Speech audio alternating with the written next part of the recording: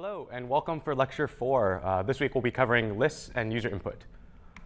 And so in the previous lecture, we looked into React Native, so we started diving into the components that they give us. We looked at how to style these components. We looked at how to handle some events and how that differs from React and web. We talked about a couple different types of components, one being stateless functional components and the other being React components with their life cycles. We looked at Expo, which is a library of, a bunch of tools around React Native that allow you to develop much more quickly. We looked at how to import and export things from packages and modules. And then lastly, we looked at prop types, which are a library given to you by React that allows you to keep track of the different props that you're passing to different components. So this week, we're going to talk about React Native much more deeply and in the context of contacts. And so we're going to write a simple application whereby we can add contacts to a list and display those for the user. And so what might we want to implement in doing that? Obviously, we'll need some sort of way to add users, which we'll do towards the end of lecture. But also, we have to have some sort of way to display those users. So if you can imagine on your phone, if you want to keep track of your contacts, you want to be able to see all of them and scroll through all of that. In order to do that, we need to use what are called lists. And so in web, browsers will automatically become scrollable.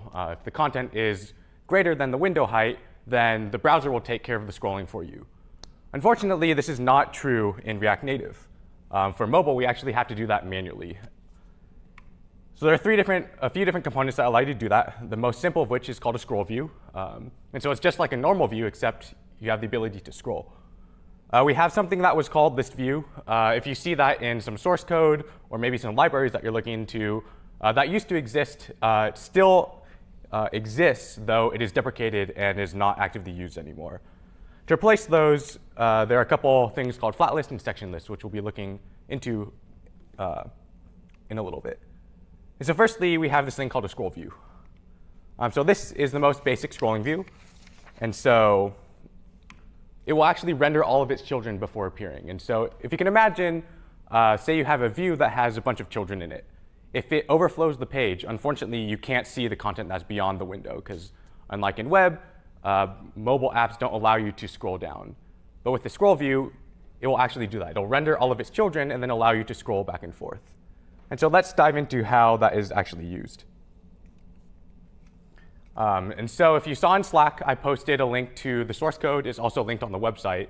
And today we're going to be working through a simple application. And there's a bit of code that is posted right now that will allow you to follow along in class if you so wish.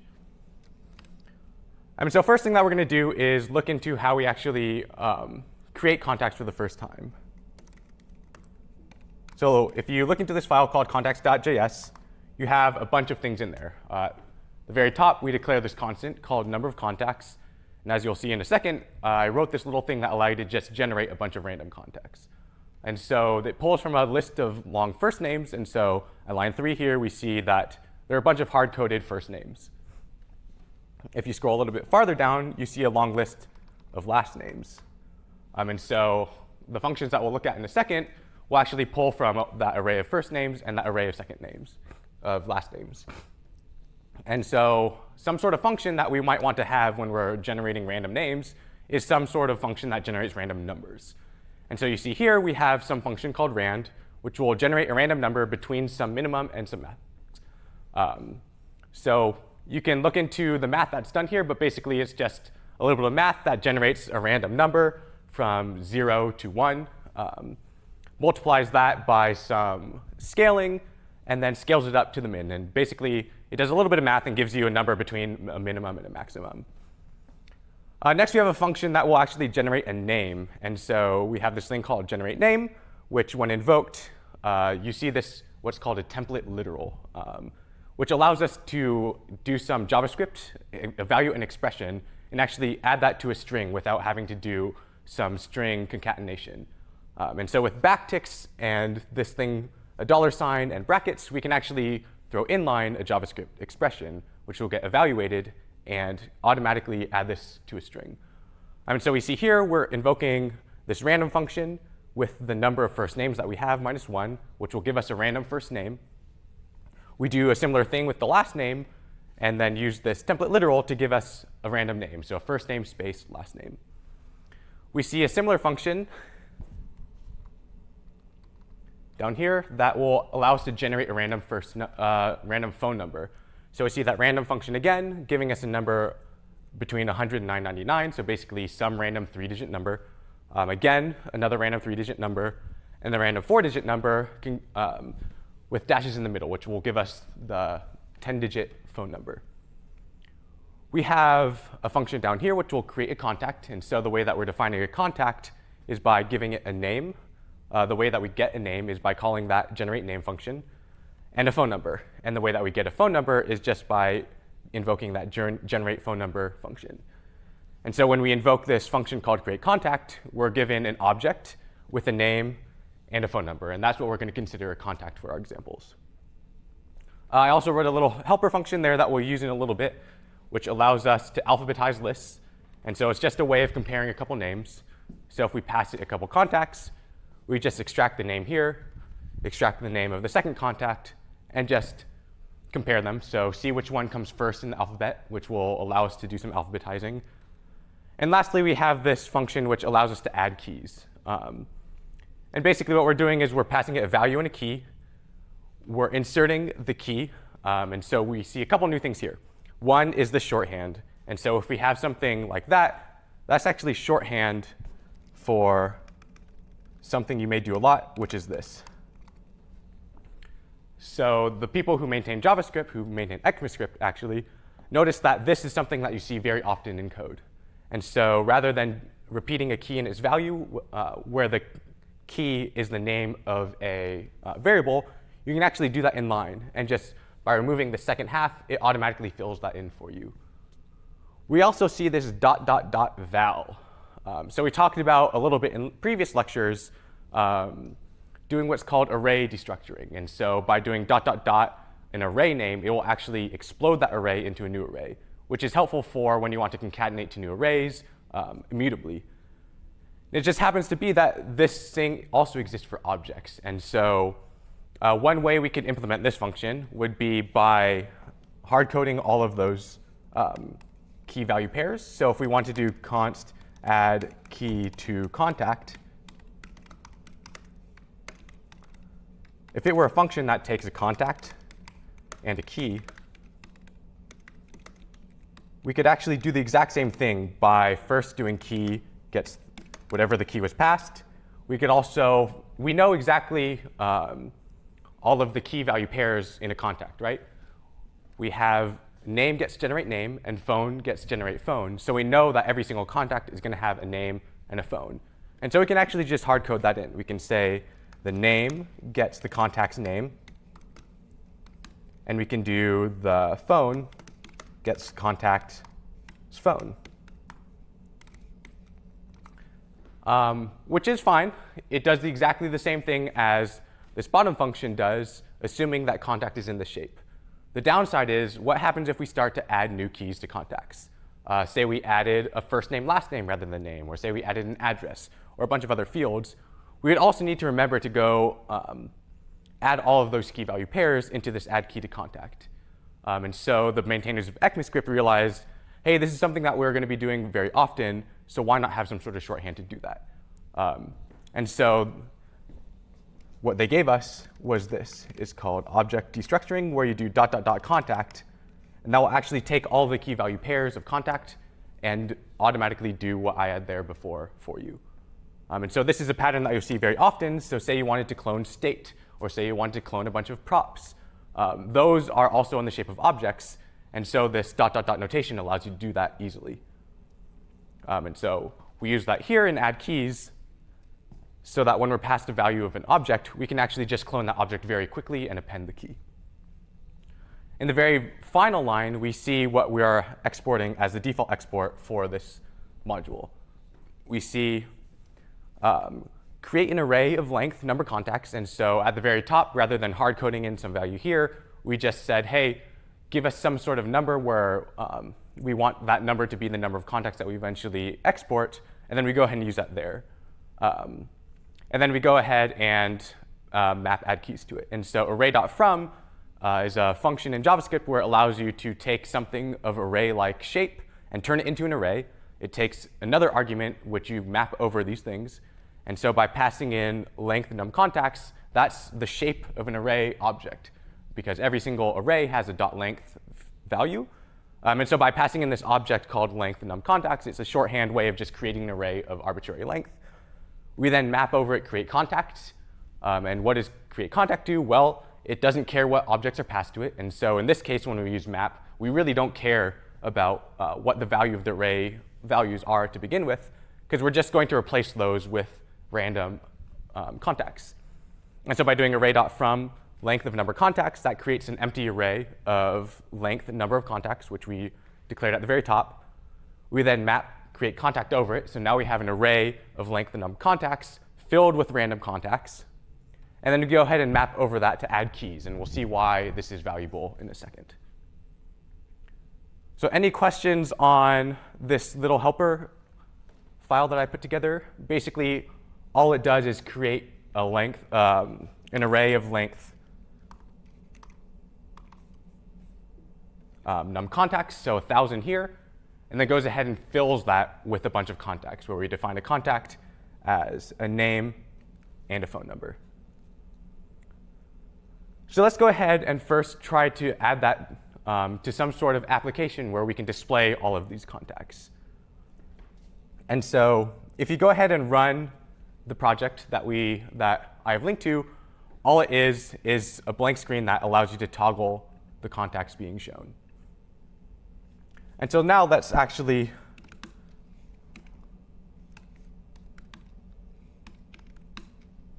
look at what the application is doing.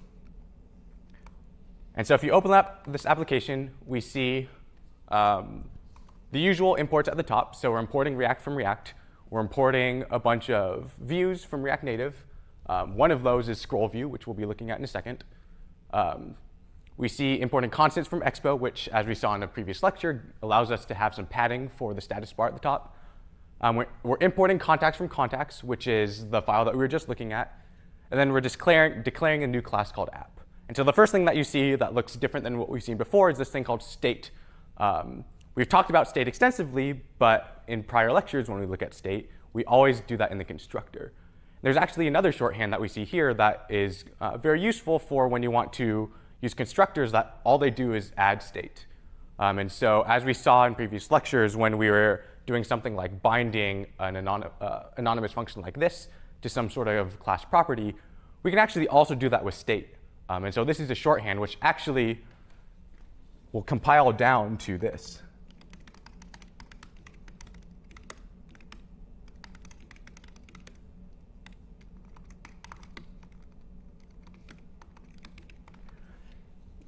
And so as we saw earlier, all I had was state equals this. And what happens when you compile this is it actually compiles into this. It takes all of the class properties that we declared and moves that into the constructor. And so you see that we have this toggle contacts that actually gets moved up into the constructor during transpilation. And so we see this.contacts, this.toggle contacts equals some anonymous function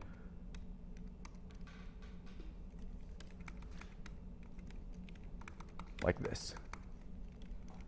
And so when this actually gets compiled, it all actually turns into this. But since we're not actually doing anything in the constructor other than calling the super, then why not just use the class properties so that it's easier to read?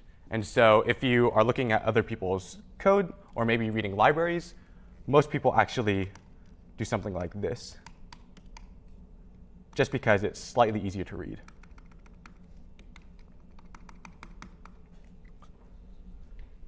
And so we see toggle contacts is a function that we defined. And all it does is it toggles the show contacts Boolean, which we store in the state. And finally, we see render. As we talked about extensively last lecture, components, their sole purpose is to render things to the UI. And so the render function here is just returning a view with a button that toggles the contacts. And right now, we're not actually doing anything with that value. But we're actually going to turn this into an app where we can actually show the contacts on the screen here. And so let's try to do this in a way that we using things that we have learned in prior lectures. And so if we wanted to display all of these contacts on the screen, how might we go about doing that? So in previous lectures, we've learned a few different components. We've talked about buttons, we've talked about text, and we've talked about view. And so using those, we can sort of start to create this application where we can see what contacts we have. And so using things that we've seen in previous lectures, we would use a view and wrap a bunch of text to show those contacts. And so right now, we've imported contacts, which is a big, long list of contacts. And we're going to go ahead and display that in that view. And so how might we go from an array of contacts to a bunch of people in that view? Are there any functions that we've learned thus far where we take an array and turn that array of values and turn that into something like an array of elements? Yeah? Yeah, map would be a great example here. So what map does is it takes an array, and for every single value in the array, it runs it through a function and takes the return value of the function and returns a new array. And so right now we have imported contacts from contacts, which as we saw is just an array of people. And if we are able to turn that into an array of elements, we can actually use React to render those elements. And so let's actually do that here. So we can do contacts.map. And what do we want to do for each of these contacts?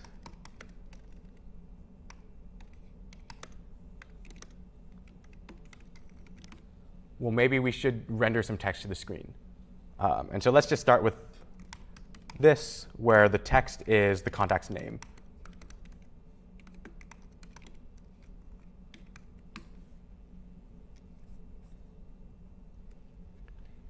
And we see that it's rendering. So I see 1, 2, 10, maybe 50 or so contacts. But when I try to scroll, nothing happens, because as we saw earlier, unlike in mobile, when we have views that are larger than the viewport, there's actually no way for React Native to automatically add this scrolling for you. And so we have to actually have some additional components to handle that. And so as we talked about, we have this thing called a scroll view. And so this is the most basic scrolling view, and it will render all of its children before appearing. If we want to render an array of data, as we saw, we could just use that .map function. And so now let's try just replacing this view with a scroll view.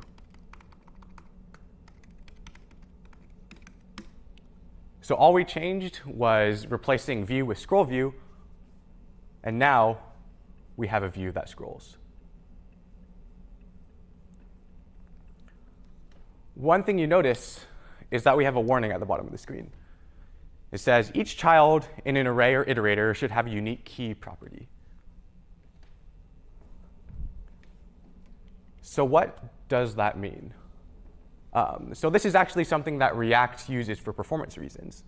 Because if you can imagine, say we have a list of items.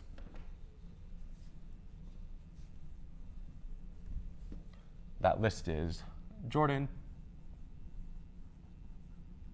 and David. So in previous lectures, we talked about this thing called the React tree, or the React virtual DOM. And what that is React's way of maintaining all of its components that it's rendered in some tree-like data structure. And so we might have something like a list. And then within that list, we have this thing called Jordan and this thing called David.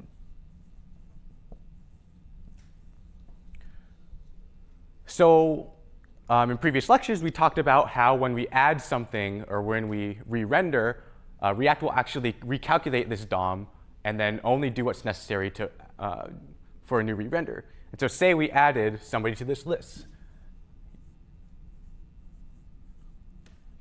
So say we add Yawan to this list. In this example, it's pretty easy because we have Jordan is where he was before, David was where he was before, and now we just add Yawan to the very bottom. And so React can see, oh, Jordan, David, easy. Let's just add Yohan. And so in this example, it's fairly easy to just tell, oh, we just added somebody to the bottom of the list because the top two stayed the same.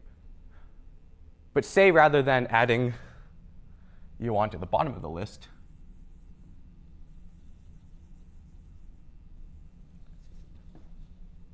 say we actually added him to the top of the list.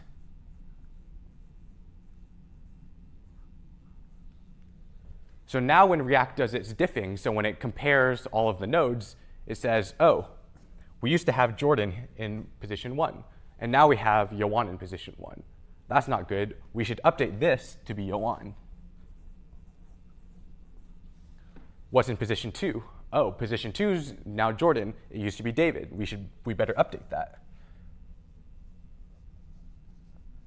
And now we see in the third position here, oh, that's new. We better add David.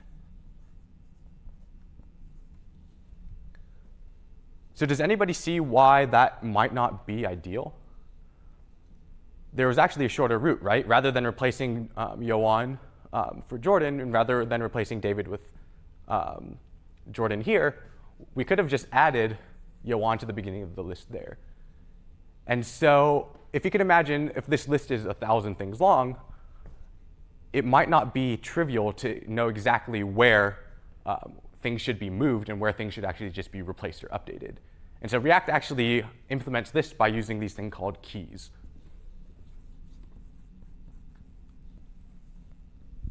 And so how can we tell that this Jordan is the same as this Jordan here?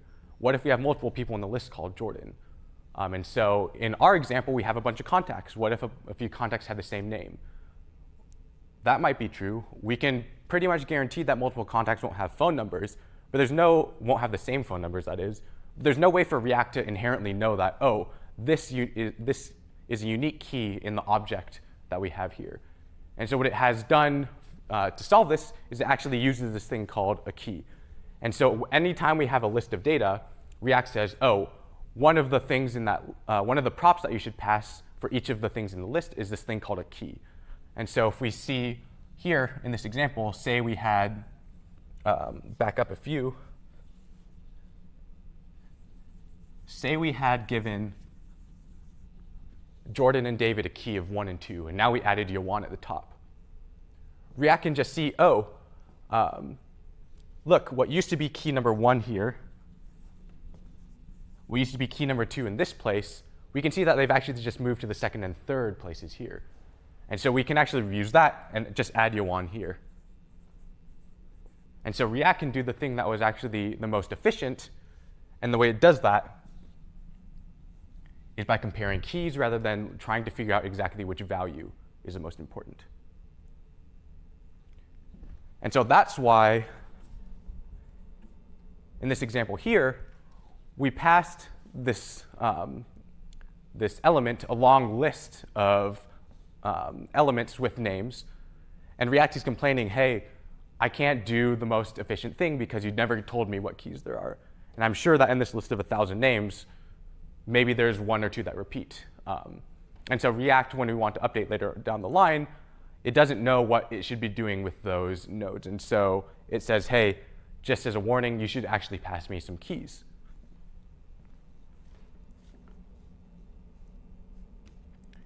And so if you actually look at the code over here,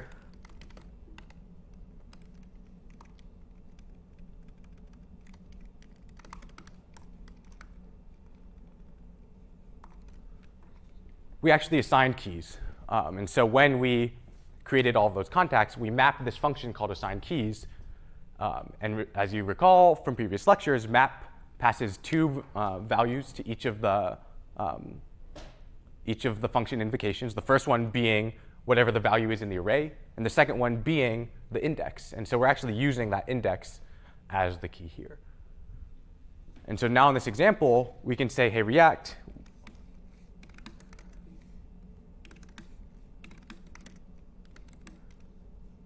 we have keys for you, and we'll actually pass it to you. And so we can say the key is the contact's key.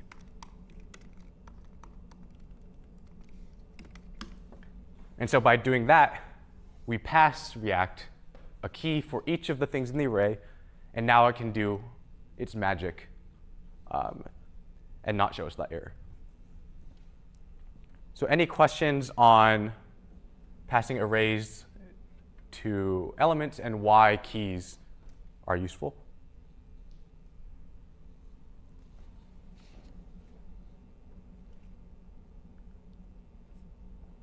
So let's actually build out this app a little bit more. So right now we're showing our users a bunch of contact names, but that's not very helpful for an app that's trying to tell people their phone numbers.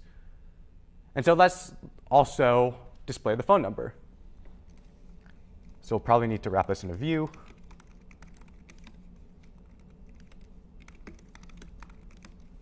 And this also provide the contact's phone number.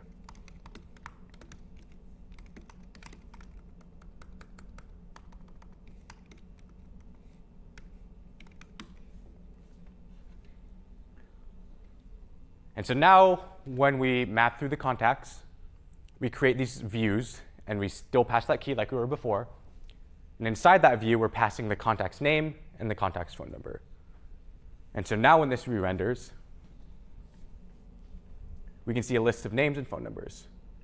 And so our app is starting to come into place.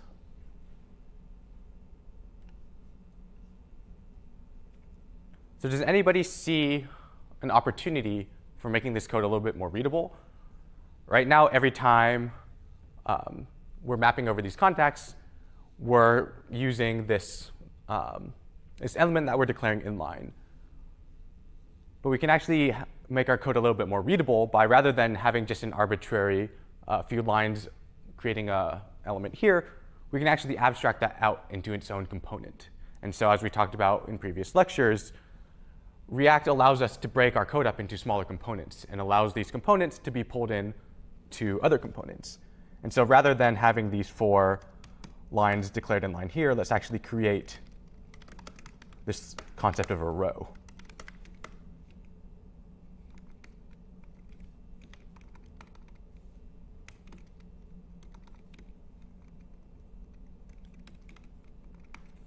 And so now we have a stateless functional component, which is just a component that takes a function that takes props and returns an element.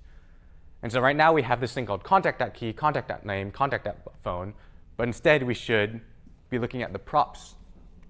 And so let's call this props.key, props.name, and props.phone.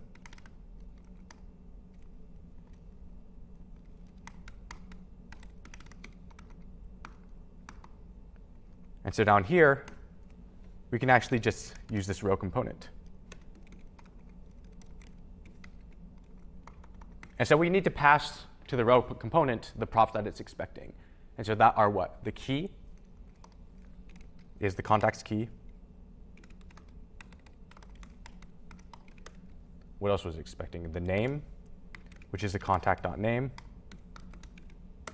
and the phone, which was the contact's phone. And so basically, we're taking all of the keys of each contact and passing them down, the exact values down. And so just actually like we saw earlier, how you can do ... the object, which will spread out all of the key value pairs of the object and pass it to a new object, you can actually also use that inline in React elements. And so rather than just being very explicit in declaring, oh, let's pass key, which is the contact's key, name, which is the contact's name, and phone, which is the contact's phone, we can actually have a shortcut. We can actually say for every single key value pair of the object called contact, pass those in as props. And so here again, you see that ... notation, which is a very convenient way of taking a bunch of key value pairs of an object and passing them either to a new object, as we saw earlier, or to a React component, as we see here.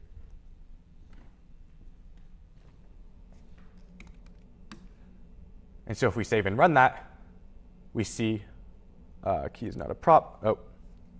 So one caveat about these keys here is that you can't, having it as a prop here in its own component is not very helpful for React, because React's actually looking at the element, not the the element that you map over, not necessarily the elements that that element returns, which is a long-winded explanation for just saying you should do this.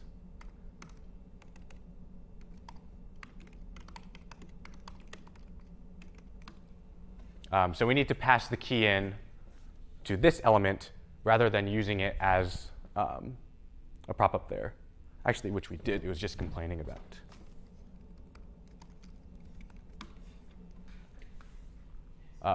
So we were, in fact, passing the key because it gets spread out here. But since I was also passing it into the view up there, the view is saying, hey, I'm not expecting this prop called a key.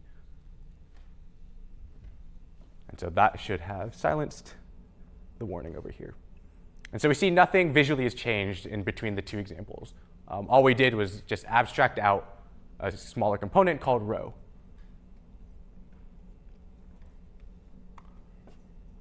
We can actually take this a step further in cleaning up our application. So why do we feel the need of declaring this component called row inside app.js? We can actually start to break these things apart and actually have a new file for row. And let's do that together. So I'm going to create a new file called row and open it here and just cut and paste this.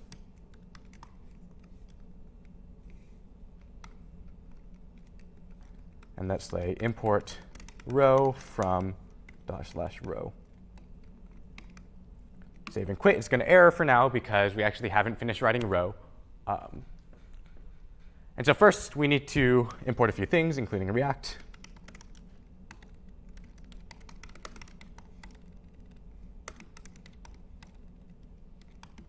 We need to import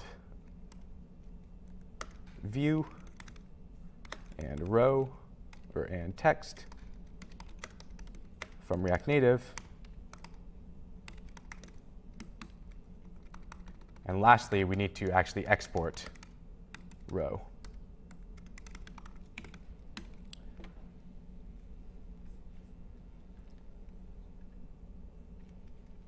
And so now, again, we're in the same exact place in terms of UI, but our code looks slightly different.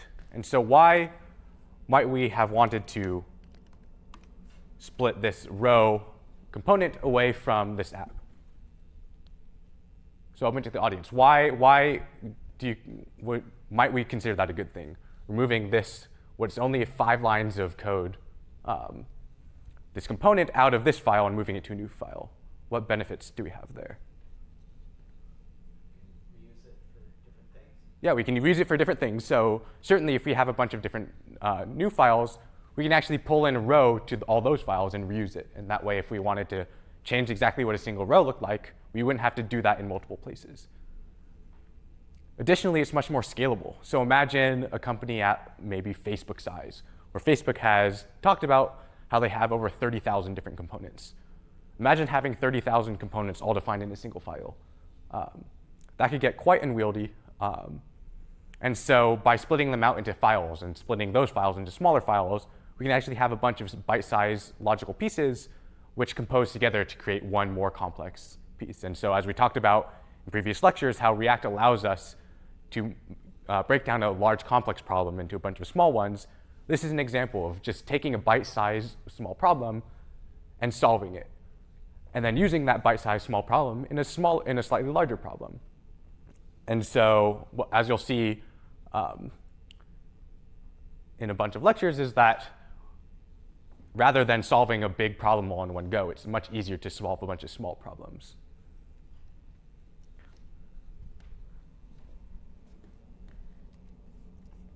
Great, and now let's make this look a little bit better. So we have what's pretty hard to read, and we can just throw some styles on here to make this look better. And so the way that we do that is by importing style sheet and then creating styles here. So let's just call this a row and maybe pass in some padding.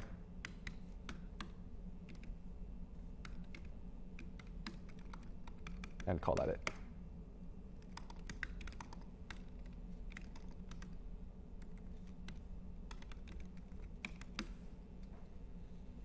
And so now it's slightly easier to read. So we have this button that is supposed to toggle the contact list, but it currently isn't doing anything. And so let's actually add that functionality to our app.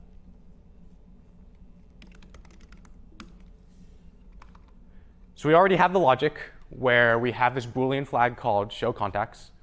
We have the logic which will flip that flag. And so every single time this toggle contacts function is invoked, it will update the show contact state to be the opposite of whatever the previous one. And we already have a button here which invokes that. And so let's actually figure out some way of using this scroll view and flipping it on and off. So there's a few different ways to do that. We could do if the state is telling us to show the contacts, then we can return one thing. And if not, we can return something else. And so here you might imagine that we cut and paste this exactly.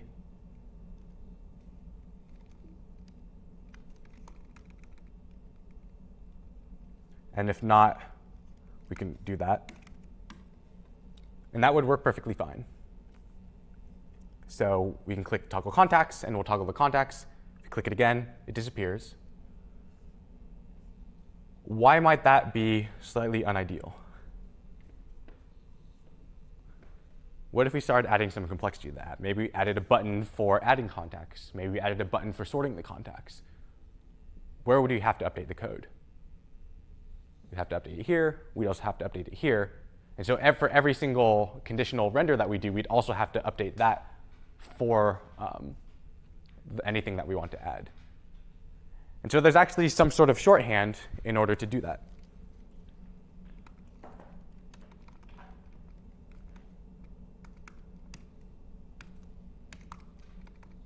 We could say in here, using JavaScript, we could say if this dot state dot show contacts, then return this thing, otherwise return null. And so this is called a ternary. You may or might not have seen it before, but it's basically saying, given some expression, if that evaluates to true, return what's after the question mark. Otherwise, if it returns a falsy value, return whatever is second here. And so this would be a slightly more legible way of doing exactly what we did before. So in other words, take the value of this .state.show contacts. If it's a truthy value, then return whatever is after the question mark, so the first thing, which is the scroll view. Otherwise, return null. And if you null, when you pass null to a React element, it just renders nothing. And so this, again, does exactly what we had before. But it turns out there's even a better way to do this. So we could actually just do this.show contacts and this. Because the AND operator does what? If the first thing is true, it returns whatever is next. If the first thing is false, it just returns false. And so false and null both just disappear when you're trying to render those in React. And so this is just saying, hey, if this is true, return this thing. If it's false, just return false. And it's the same as rendering something null. It's just non-existent. So this, again, does the same exact thing as we did in the previous two examples. But this, in my opinion, is the most legible. And so if we hop over to the UI, we see, again, that it does the same thing. But notice, as I click toggle, it takes 2 or 3 seconds to render all of these contacts. And say we have a very popular person, and they actually have 10,000 friends. Now when we toggle contacts, it's 2, 3, 4. It's going to take a few seconds. And so why is it taking so long? So as we saw, scroll view will actually render all of its children before appearing. which is somewhat unideal if you have a very long list to render, because even though JavaScript and React are extremely fast, when you want to take 10,000 elements, map over all of those, create 10,000 more elements, and render all of those, it can take upwards of 20, 30 seconds. And only now has it recently rendered, which can be a problem. Say you have a very popular person with 10,000 friends. It'd be annoying for them if every single time they want to open this app, it takes 20 or 30 seconds to render. So let's look at a way to making that faster. And if you want to check out the docs for scroll view, they're linked in the slides. So there's this thing called a flat list. So a flat list is a very performant scrolling view for rendering data. And what it does is it's called virtualized, which it only renders what's needed at the time that you're viewing it. Or in other words, only the visible rows are rendered in the first cycle. And so in this example here, well, it's going to take a few seconds. Let's actually. In this example here, what happens when you want to render a flat list is it will only render these elements. And as you scroll down, it will say, oh, I need to render more elements, and go ahead and render those one by one. And so as you can imagine, when you want to create that list for the first time, it only has to do 1, 2, 3, 4, 5, 10 or so elements, which should be blazing fast, at least a couple orders of magnitude faster than rendering 1,000 of them.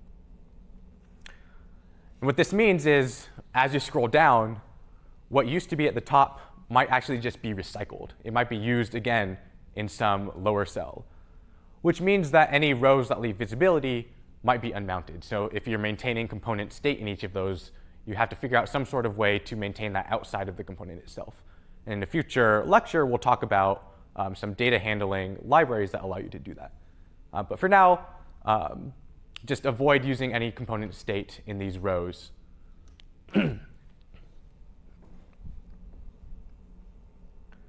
So how do we use this? So we have to pass a couple things. We have to pass the data.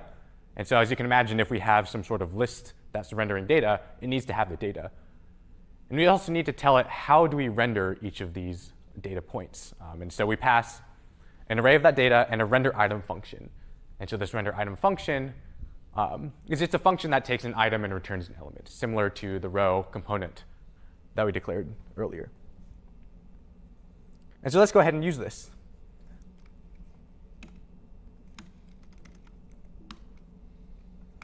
So here we have a scroll view, but let's actually call this a flat view instead.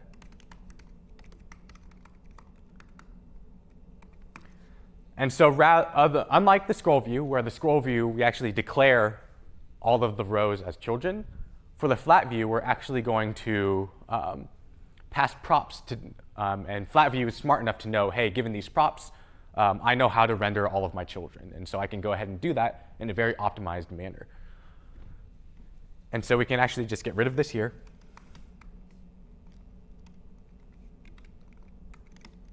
And let's have a flat view. We need to pass it data. And so the data are going to be the contacts. And we also need to pass it this thing called a render item. And render item takes some sort of object and returns whatever we want to render for that item. And so for each item, we want to render a row. And what are we passing to the row? Well, we want to explode, we want to object spread something. And so let's just do object.item.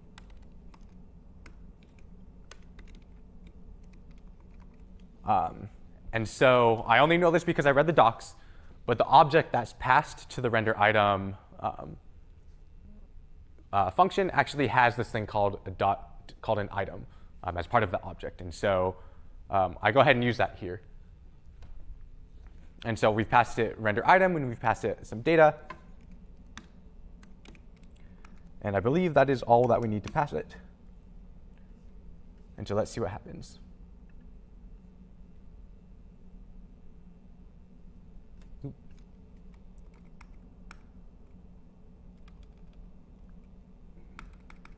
let's actually real quickly sanity check this.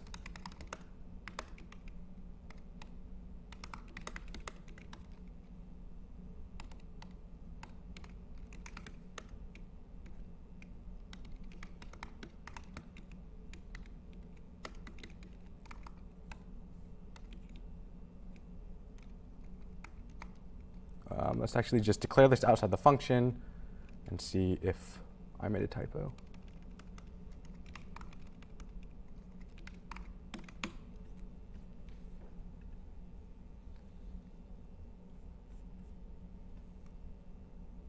Flat list.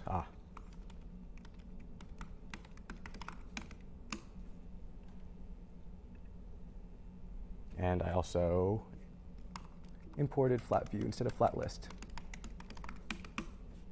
All right, now we see that it goes ahead and renders almost instantly. And so as we see, again, pretty instantly. And so let's actually scale this up and do again that example with 10,000 contacts. And again, we see that it is no slower in rendering those 10,000. And I put that in air quotes because really it's only rendering what's on the screen now. And as you scroll down, it actually just will render the things as we get to them.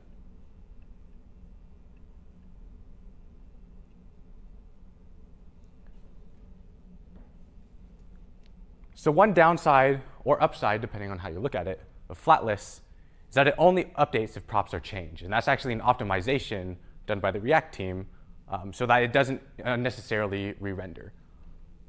And so let's actually add a feature to our application here.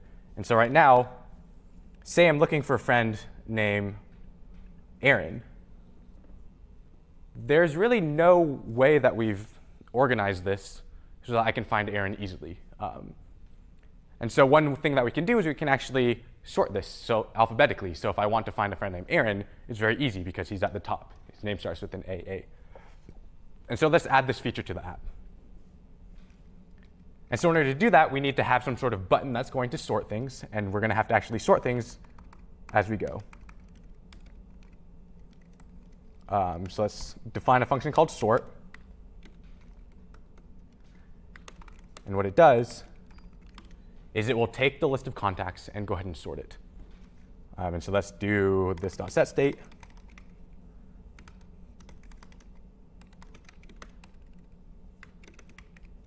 And take the contacts, take the previous state's contacts,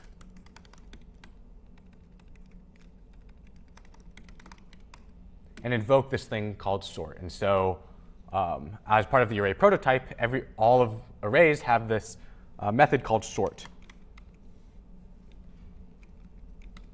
And sort will take a function that compares two values and just will sort them in increasing order.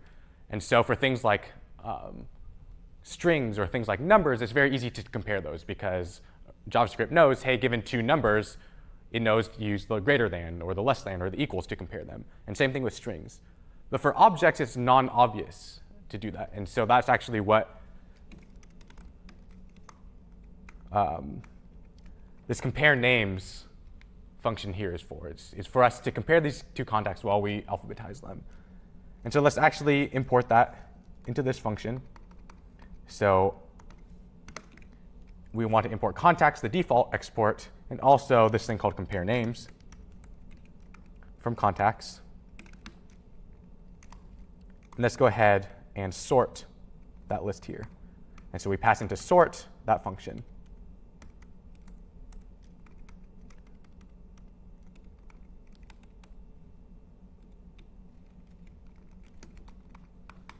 And so when we invoke this thing called sort, what we do is we take whatever the previous state contacts were, and we sort them.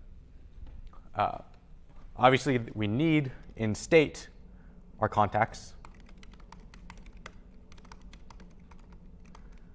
And lastly, we want to have a button that will sort things. And then rather than passing contacts here, let's do this .state.contacts.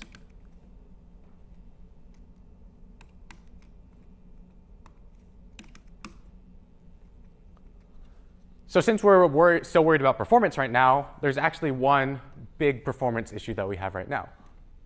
So when we declare render item, what we're doing is we're passing it a function that we're creating right now. And so every single time this component re-renders, a new function is created. And so let's actually move that into the class. That way, we can just pass that reference. And so let's say render item is this. And here we can just pass this dot render item.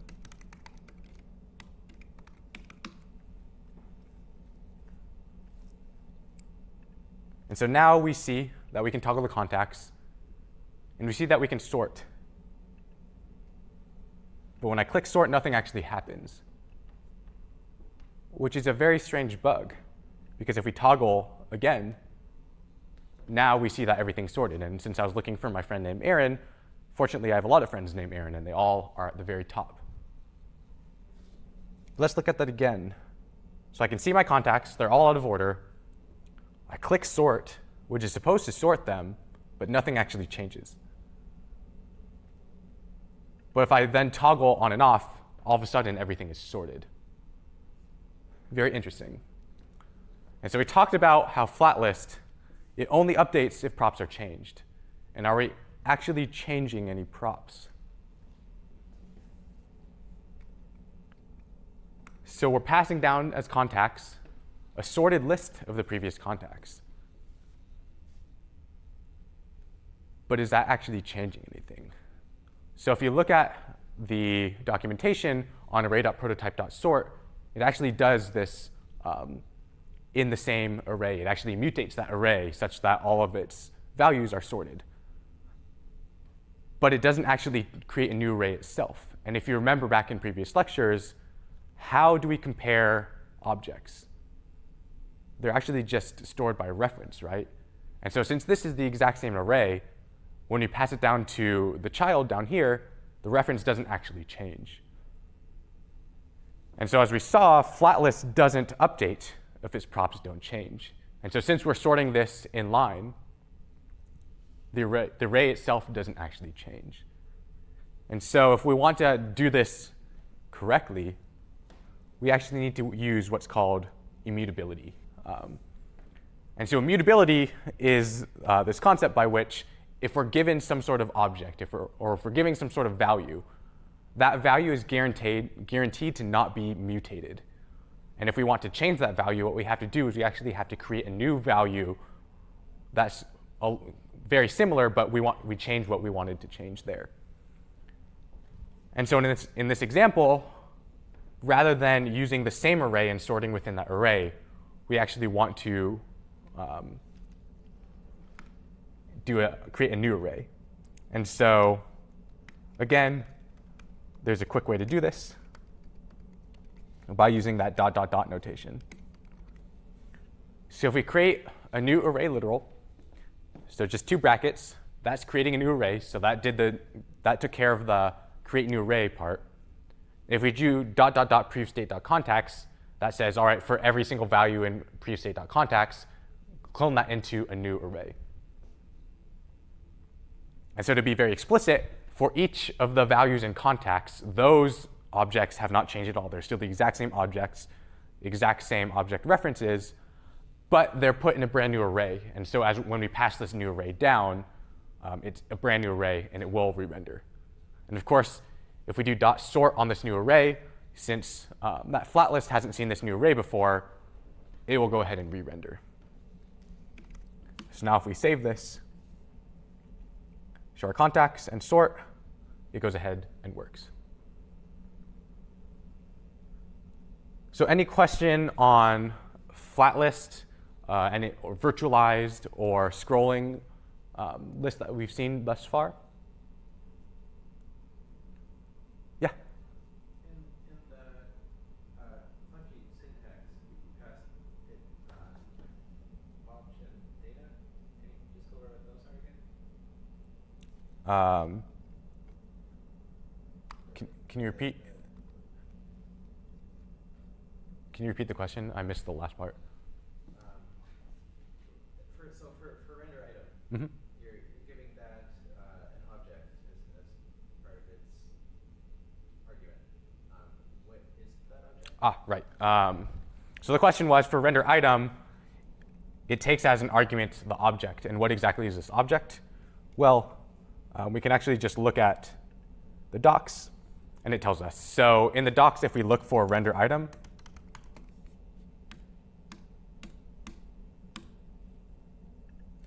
it tells us exactly what is passed as arguments to render item.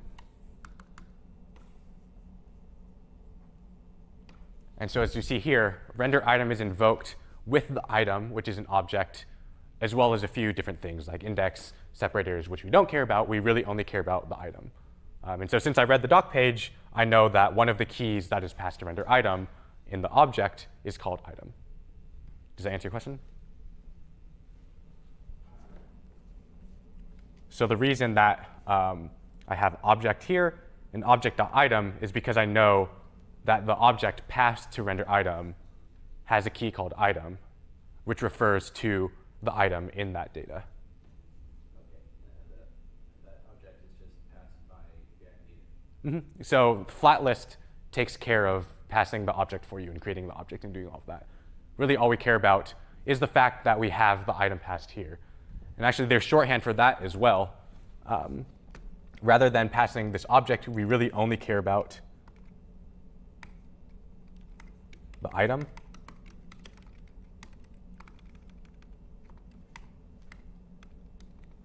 So just like there's shorthand for a lot of things, so the analogous, so when we wanted to create an object, if we have a variable called item and we want to create an object with a key called item where the value is item, all we had to do is this. You can actually do that in reverse. Say we're passed an object with a bunch of keys and we only care about the one called item.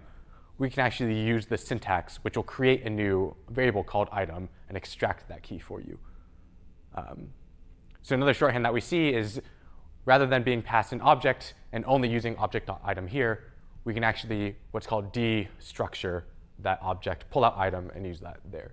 And again, the only reason that I know that this key called item exists is because the documentation for flat list told me, hey, we're going to create this object for you, pass down this item, and you just can use that item there. And so that's all abstracted away from us. We don't really care about anything else. We just care that the item that's passed down is called item in this object. Yeah?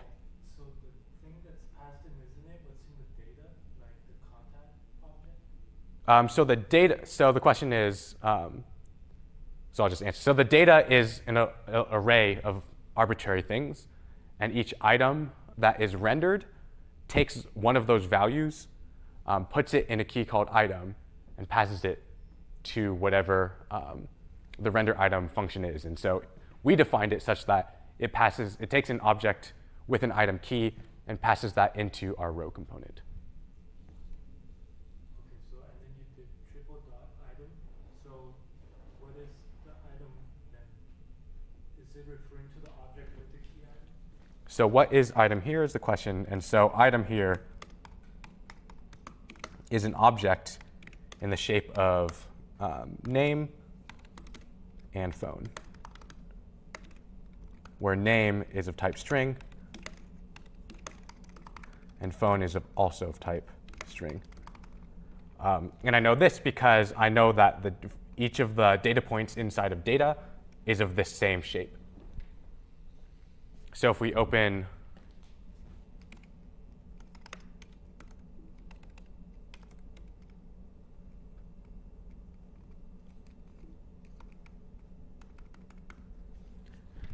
so up here in contacts.js, when we created that array, it's an array of contacts where each contact is a name and a phone number. And so that array is passed into here when we import it in. And then that array is the same data that we're passing to flatlist. And so this .state.contacts is what we exported from here, which is an array of names and phone numbers. And so what flatlist is doing for us is it's automatically taking all of that data. So the data is a bunch of objects of this shape. And it's lazily, and when I say lazily, it means only when it's in view, rendering each row or each item. And so for each item, it needs to know exactly how to render it. And so what we're passing is a function called render item, where the render item takes a bunch of configuration, one of which is the item itself, because it needs that information in order to know what to render, and then passes that into whatever we want. And so we declared up here that when we want to render an item, we take whatever information is, so the value of the array itself, and just pass those into the component that we called row. Does that make sense? Why do you put the curly brackets around the item, and you didn't do that before? Here? Yeah. That's just that special notation, so you can ignore that.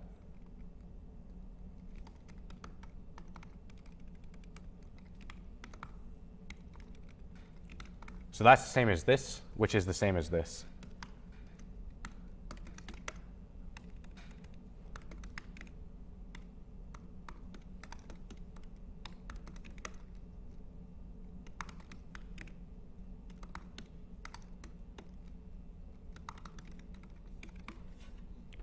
So that was just a bunch of shorthand for this.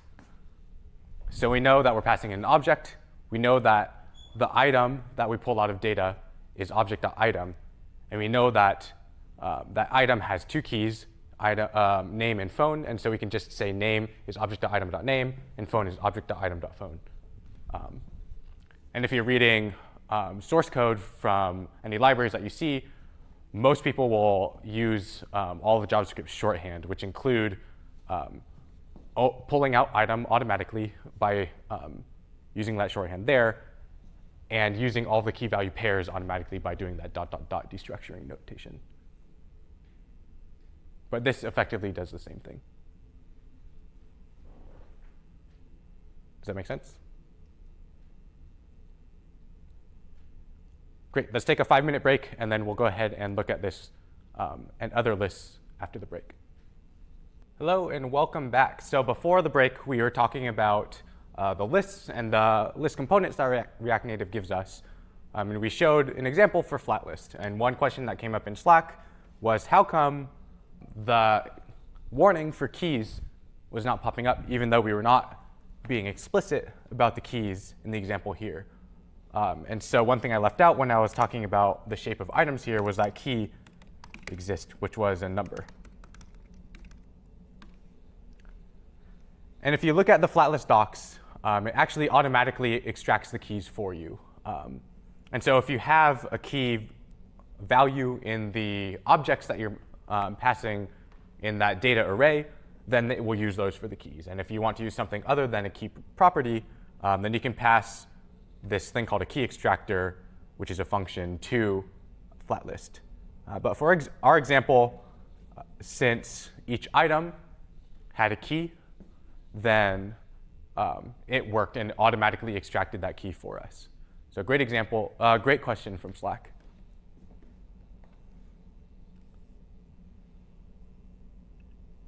So another scrolling component is actually called a section list. And so if you open up your actual contacts on a phone, it will actually give you sections with section headers. And so this component is exactly like a flat list, but we have additional support that will automatically use those section headers for us. And so instead of a data prop, we actually just define sections. What do those sections look like? Well, each section has its own data array. So unlike in flat list, where we had an array called data, we now have an array called sections, where each section is an object with its own data array. And each section has the opportunity to override the render item function with their own custom renderer. Say if you wanted to have different colors or different backgrounds for each section, you could do that by overriding the render item function. And for section headers, we just pass a separate renderer. So just like we defined a renderer for the items, we just also define a renderer for section headers. And so let's take a look at what that looks like. So if we replace flat list with section list,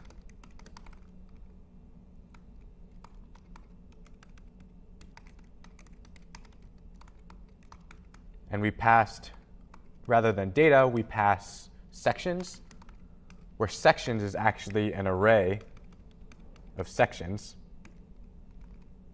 In this example, let's just hard code those sections where one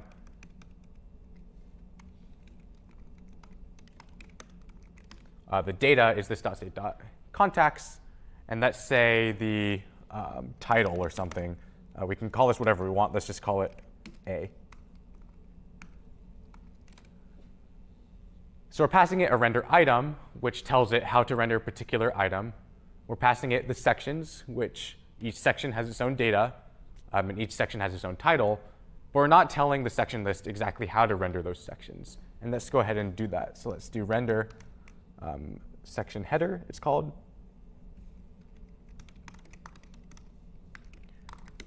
And let's do render section header.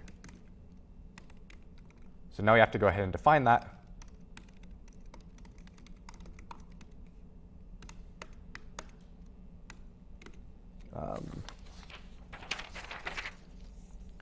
And let me check my notes to see exactly what that object looks like. So just like we have an object here, we're passing an object down. And just like this object in the render item has this thing called an item, this thing called render section header has a section. So let's just pass it text and do obj.section.title. And again, the only reason that I know this object.section key exists is because I looked at the docs and wrote it down.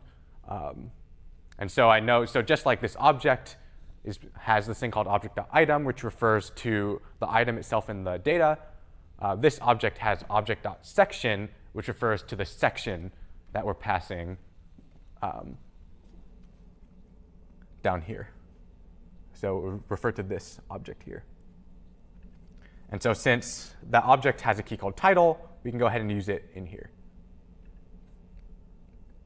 And so now that is more or less complete for section list. We give it a way to render each item. We give it a way to render each header. And we tell it what the sections are. And so in this example, we have a single section that's an object with the title called A, and data being all of our contacts. And so if we go ahead and show that, save it.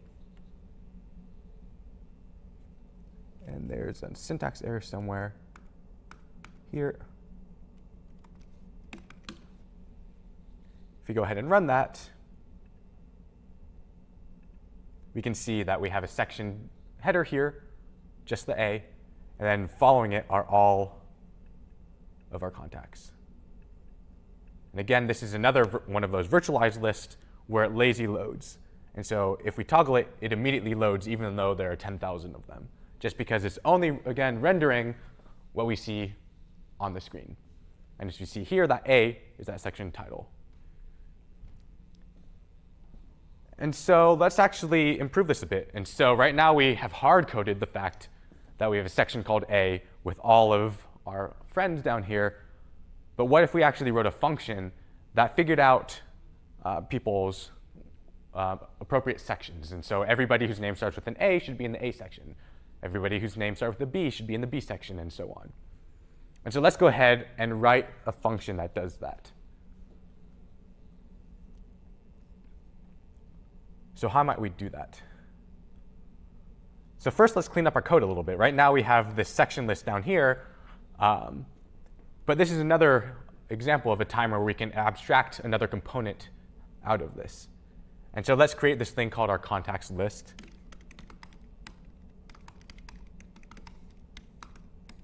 And into that, let's just cut and paste this section list.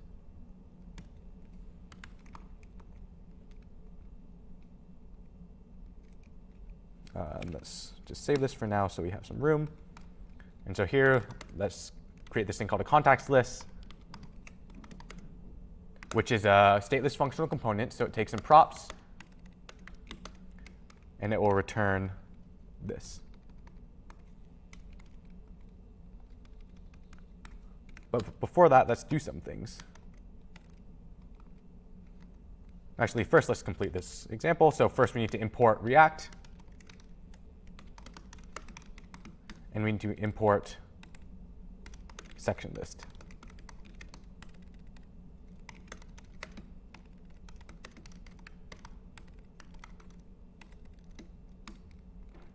And lastly, we need to export this, because without exporting it, we can't import it into our main application.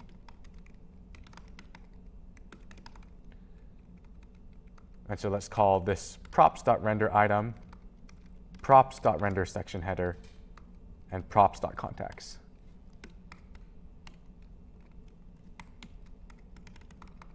And so now we have 3 props that we're passing down. So it might start to get a little bit difficult to keep track of all of these props.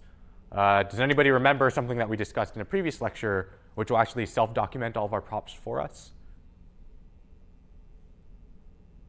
There's that package called prop types. And so if we import prop types from prop types,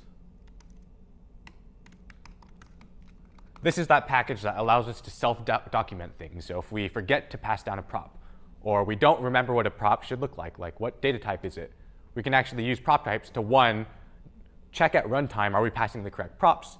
And 2, to just document for us so that when we open a new file, we know, oh, we should be passing this, this component these particular props. And so again, the way to do that is by adding this key to contacts list called prop types and defining an object with those key value pairs. And so we're expecting something called render item, which should be a function. We're passing down render section header, which again should be a function. And we're passing down some contacts, which is an array. And so now React will tell us if we're passing down the wrong props. And so let's go ahead and use this contacts list in our application. So here we want to import prop contacts list.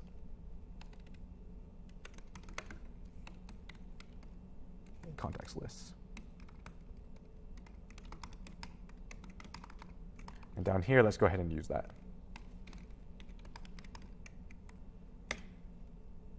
And what props are we passing down? We're passing down render section header, render item.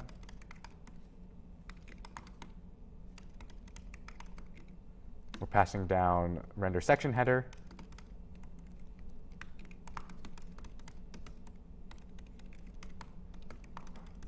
And finally, we're passing down contacts. And just for fun, let's actually pass down an object for that.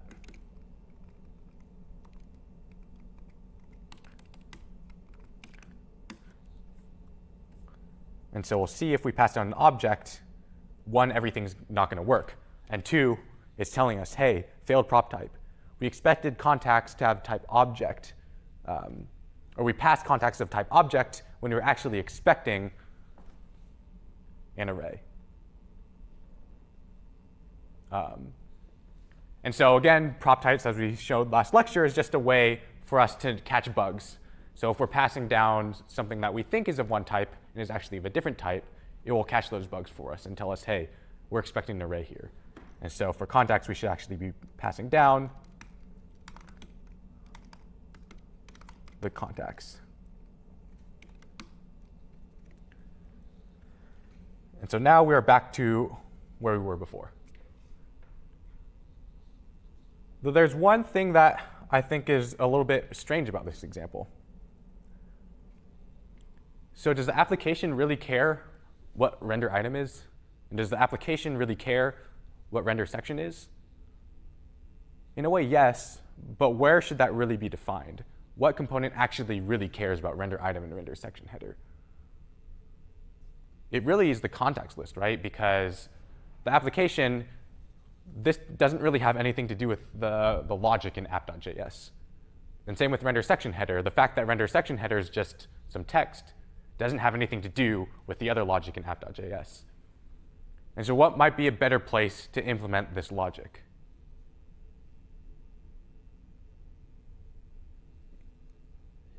In the other file. Yeah, in the file called context list. And why might we want to do that?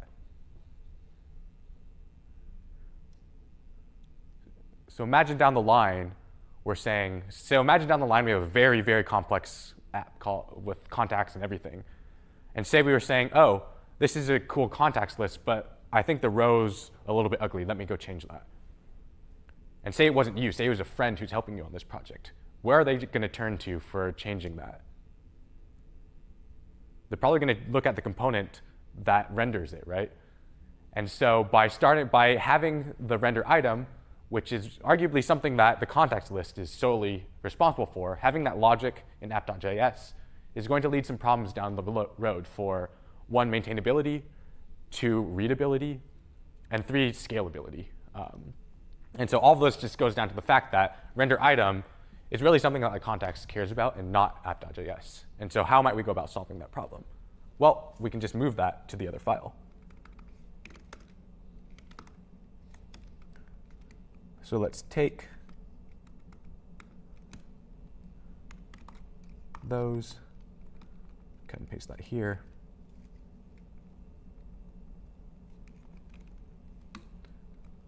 So what we did is we removed those 2 functions. We can remove the render section header here. We can remove render item here. And now all we're doing is we're passing contacts list the contacts.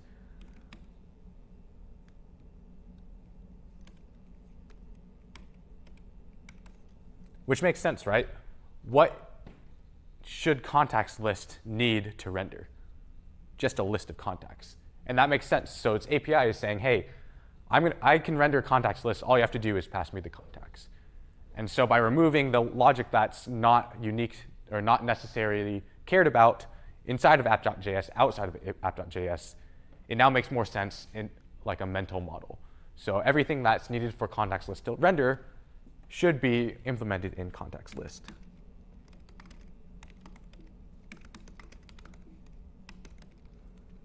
And so now let's finish this.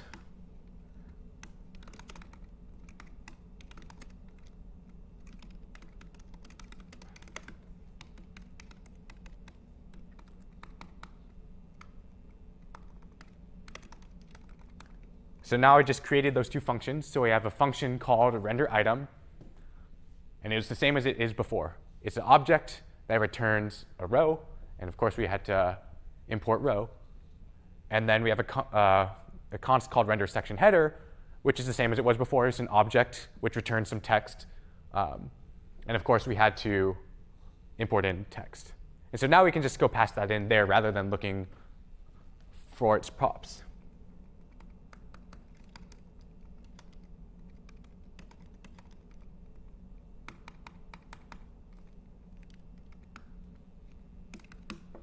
And now if we save that, again, we're in the same place in terms of UI, but our code is much, much neater. If you look at app.js, it's returning something very simple. A couple buttons which are needed, and a contacts list, and we're passing the contacts. And so again, now this bite-sized piece of the application, just this layer here is very simple. We have a view with a couple buttons. We take care of those buttons logic in here. And then we have a separate component called contacts list, and we pass the list of contacts. And so this is a very simple way of stating our app. And if we want to get into the implementation details of contacts list, we can just look at the contacts list component. And in here, we have the logic necessary for contacts list. We're defining what it looks like to render a single item. We're also telling the section list exactly how we should be rendering a section header. And of course, we're just looking to our props for the contacts themselves. But then what the heck is a row? And so again, that's another bite-sized small piece of our application. So if you want to look at the exact way a row is implemented, then you can just look at the row file. And here, it's another simple problem that we've solved. So a row is just a view that tells us some name and a phone number, and of course styles it a little bit by adding some padding so everything is not squished together. And so what is turning into a more complex app is actually just a few different simple files. And so as you work on your next project, or personal projects in the future, you can start to use these paradigms where you have a big complex problem and break it down into smaller components such that each one is very maintainable, each one is very readable. And so if you want friends to work on that with you, it's very easy to tell them, oh, if you want to change this part of the application, just look for that particular file.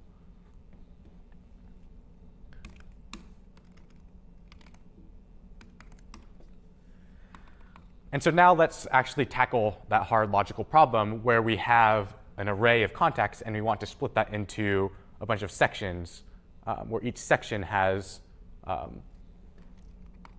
the section header is defined by the first name of the contacts. So how might we do that? Well, first we're going to have some logic that we're going to want to do before we return the section list. And so first we might want to say, take props.contacts and split that up into that this shape where we have an array of objects separated where the title is, again, the first letter of every single contact in its data. Can anybody think of a good algorithm to do that?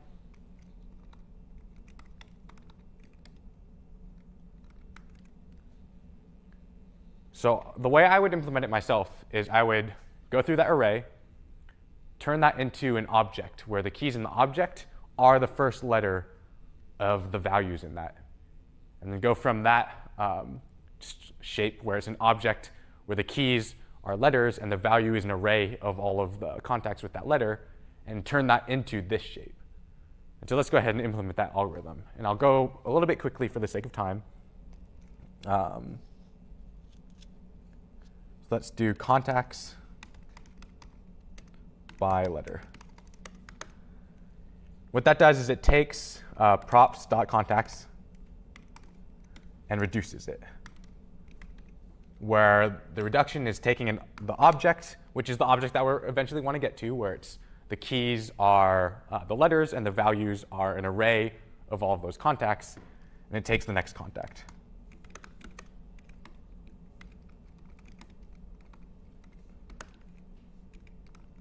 And we want to, of course, start with an empty object. And so for each contact, we want to grab its first letter. So we can say take contact, the very first letter in the string, and uppercase it. And of course, we want contact.name. So contact.name, so grab its name, look at its first letter, and uppercase it. And so now we've extracted the first letter of each contact. And then what? We want to add that to that object. So we want to return some sort of object where it maintains all of the previous keys of object and appends this particular contact to the key which matches its first letter. So that's a little bit of work to do, and we can actually do that all in one line. So what have we learned today, which is a quick way to clone all of the old keys of an object? We can use that object spread. And so now all this is doing is just returning the same exact object, but in a new immutable object. But let's actually add this contact. So we want the key to be first letter. And so you can wrap it in brackets, and just like this will evaluate 0 to become a string. This will evaluate this to become the key. And what do we want this value to be? Well, it's going to be an array. And the array is going to be all of the keys that used to be in that object.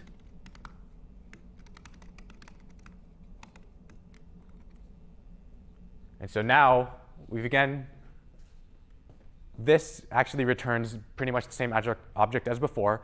So it's cloning all of the keys in object, except it's overriding the one where the key is the first letter that we extracted from here. And what are we setting to be that value? Well, we're setting a new array, and we're setting that array equal to basically everything that was already that object where the key was the first letter. And so this is starting to get complicated, but basically it hasn't done anything yet. We've just cloned that object. And so how are we going to actually add that contact to this array?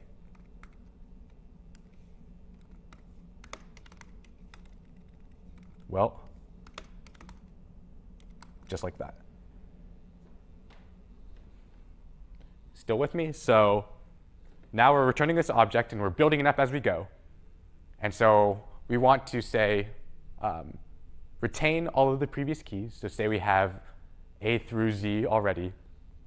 Make sure we don't lose those. So go ahead and clone that object. But override whatever key is equal to that first letter. And so the first letter, again, is just uppercased the first letter of each contact. And so we override it with a new array, where that new array is the old array, but add that contact.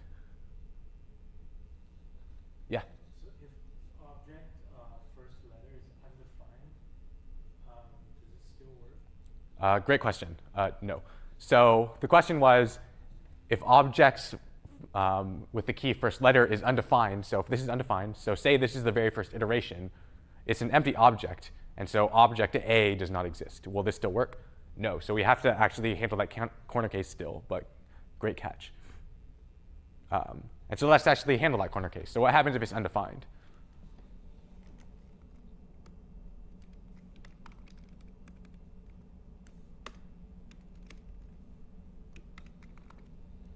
So now we'll say, oh, if it's undefined, just consider it to be an empty array. And so when you spread the empty array, then that's nothing, and then contact. And so you're left with an array with the contact in it. So I'm going to wave my hand at it for now, since we're running a little short on time. But if you have any questions about this function, please feel free to Slack or email me, and I will talk everybody through it. And so now let's go from the contacts by letter to something of the shape title and data. And so how might we do that? Well, we can actually just map over those keys and create that. And so I'm going to go a little fast in the sake of time.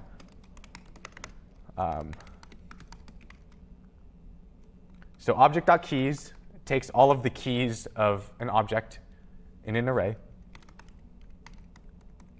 So now this here is an array where the keys are the keys of whatever the contacts by letter. So it's going to be something like A, B, C, D, E, F, G, but leaving out things like X if we have no friends whose name begin with X. Let's just sort it, just in case it's not sorted already. So say it's something like A, C, B. We want that to be A, B, C. So we can go ahead and sort it. And then let's run a map over it. So for each letter, what do we want to do? Well, for each letter, we want the section title to be that letter. And so we can do the title here is the letter. And the data, we actually want to be the data that we created up here. And so how might we do that? Well, we can just get the contacts by letter and grab its key where that key is the letter. So again, going a little bit fast because we're short on time. But we're grabbing all of the keys of contacts by letter. So that's going to look something like the alphabet. Sort it to make sure it's in the correct order. Then for each of the letters, we turn that letter into an object where the object matches the shape, where the title is the letter. And so it's going to be something like title A, title B, title C. And the data is actually the data that we created up here. And so when we do contacts by letter, we pass it the letter. It just grabs that array. And then we can pass sections down here.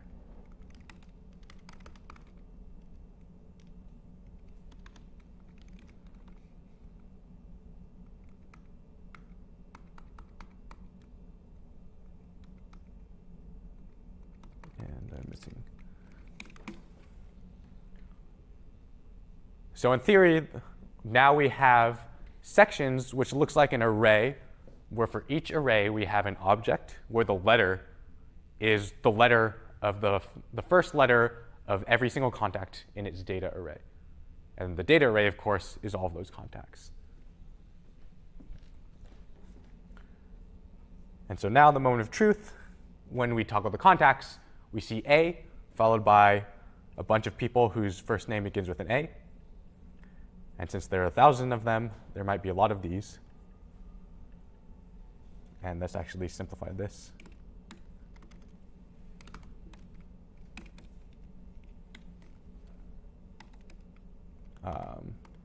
Let's make this 100. So now we see A, where we see a bunch of people whose name begin with A. We see B for Benjamin here, then C, and so on. Each one with a section header that corresponds to the first letter of all of those people.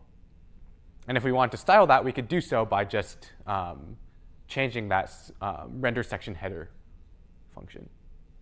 And so now we have something that looks almost exactly like the contacts list in your phone. Though there's one piece missing. What happens if you make a new friend? And so let's do that. Let's have or add some sort of way to add new friends to our list. And so what sort of things do we need in order to do that? We should probably have some sort of form where you grab somebody's name and you grab somebody's phone number, and then it should add that to your list. So let's go ahead and implement that. So that requires something called a user input, and so something that is often somewhat difficult to handle. And so there's a bit of a debate that goes on in the React community, more so React Web and less so React Native, of should we use controlled or uncontrolled components? And what do these things mean? Well, it's where exactly is the source of truth for the value of an input. And so if you imagine just an HTML form, you have an input where you can type into. That input now has a value, and who's keeping track of that value? And so controlled versus uncontrolled component is actually that debate. So in a controlled component, React controls what's in that value. Whereas in an uncontrolled component, it's actually controlled by the DOM itself. And so if you're writing some static HTML and you have something like an input tag, when you type into it, it retains the value that you type. That's because the DOM tracks exactly what you're typing. But in a controlled component, React is the one that controls that. And so if you imagine now in the React world, if you have an input, every single time you change that, React is going to have a variable that tracks that. And then what determines the value of that input? Well, it's whatever value React says that input should have. And that should correspond with whatever the value of the variable that React is tracking is. And so this goes back into the whole like who keeps track of the DOM debate. And so in React, you actually have no choice. You have to use the React virtual DOM, which will then write to the actual DOM. And same thing here. So who keeps track of the value of the user input? And so in a controlled environment, React does. You do as the person writing React. You say, every time this input changes, I'm going to update a value that I'm keeping track of. And what dictates what's inside that value? Well, it's what I say it is. And obviously, you just set that to whatever value you're keeping track of. And so we can see that example in the moment. React recommends always using controlled components. That way you have those values as JavaScript variables. That way if you want to submit a form or do some validation, you can do that all in JavaScript because you're keeping track of those variables in React and presumably in the state. And how do we actually create those variables? Well, you pass a prop called onChangeText to a text input. and you pass a value that determines what is the value of that input. And if you want to see other props that you can pass to text input, you can look at the doc page there. But let's do an example with those. And so in order to add contacts, we agreed that we needed some sort of way, some sort of page to do so. And so let's go ahead and write some page. So let's have this thing called an add contact form.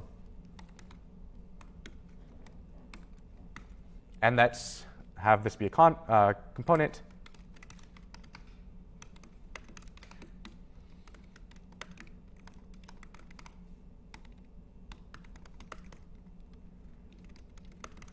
We're going to need a couple components like view, which we've seen many times before, and text input, which is what we'll be looking at today. And we're going to create this class.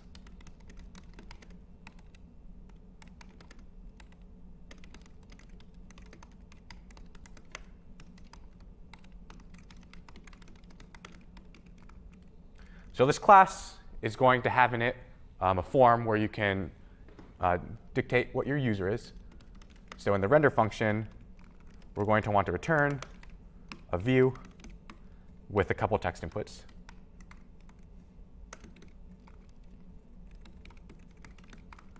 And then probably we're going to want some button to submit.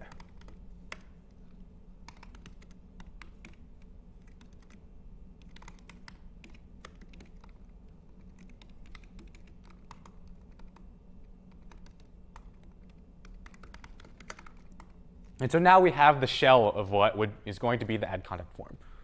And so just like in web or in any other project, you have a form that has a couple of inputs where each input refers to some value in your contact. So in the future, this is going to be the name. In the future, this is going to be the phone number. And of course, some way to add that user, to submit it. And so we have a button whereby we can add that contact. And so we can go ahead and expect that somebody already has implemented that add contact function. And so we can state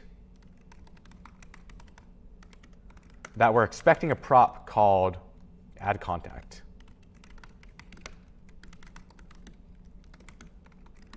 And so when we submit this, we're going to just invoke that.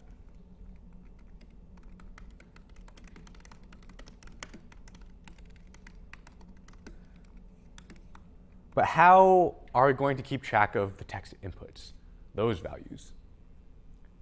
And so as you see on the slide, they expect two props. They expect a value, so something that determines what their value is, and how do you update that value? So a function called onChangeText. And so let's actually initialize the state. And I'll again use that shorthand for class properties, where we're going to have the name be blank and the phone be blank. And so what dictates the value of this one? Well, it's going to be the value in the state. And same with the phone down here. And now let's go ahead and get this form hooked up in our app. And I'm going to go a little bit fast for the sake of time.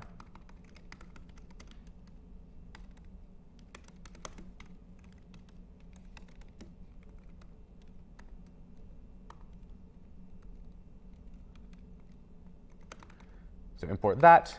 We're going to have in state, we'll say show form. We want to have some sort of way to toggle that. So let's call this toggle form. And we'll just say show form is the opposite of show form. And now let's have another button. Let's get rid of the sort button and instead call it add contact.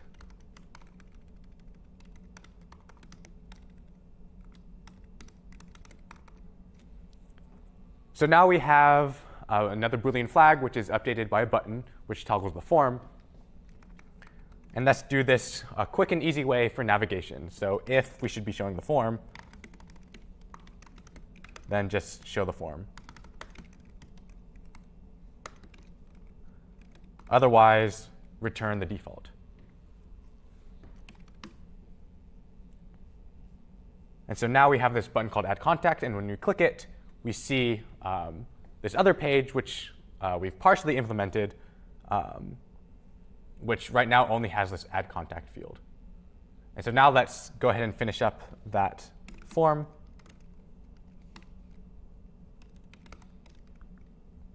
First, let's add some basic styling.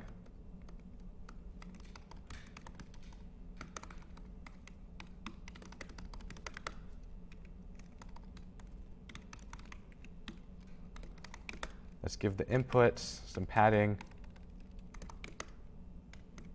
a border,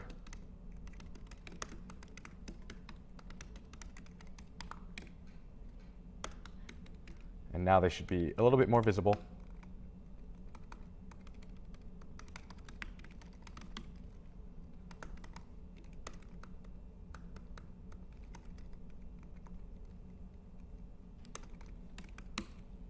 And so now we should be able to see the inputs up there. Again, there's one that's way up there, so let's just add some quick style.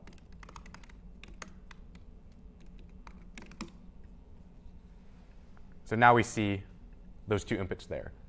And if I type into them, nothing is happening. Why is that? Well, because right now React is a source of truth for the values of these text inputs. And what is the value? It's this.state.name. And what is the value of this variable? Well, it's a blank string. When does it update? Well, it never does, which is why no matter how many times I bash on the keyboard, nothing is updating in that text input. And so how now might we start to update this source of truth? Well, we need to tell it how to. So we need to create this function called update, or let's call it handle name change, which takes a new name. And it'll just do this .setState, the name.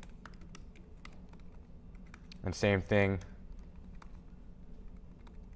with the phone number change.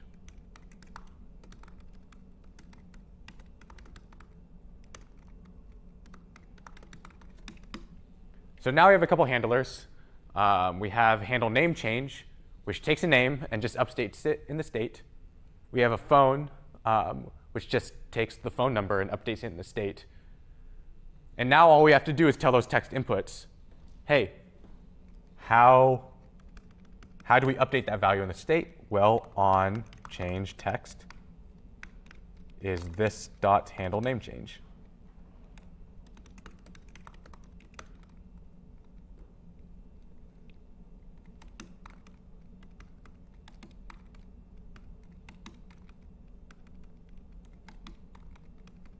And same thing down here. We have the value is state.phone, and the way to update the value is by calling this on change text, which is this dot handle phone change.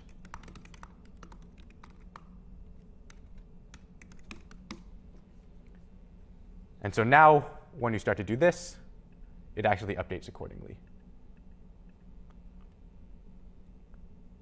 Lastly, for the phone number, it doesn't really make sense for it to just be all letters. And so another prop that we can pass down is this thing called keyboard type.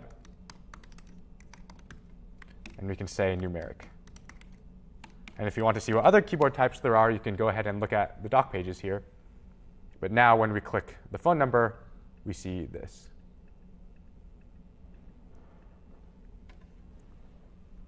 And so now we have a way to handle user input. And in future lectures, we'll talk about how to maybe validate that and how to handle stuff like that. And so on that note, I will close the lecture.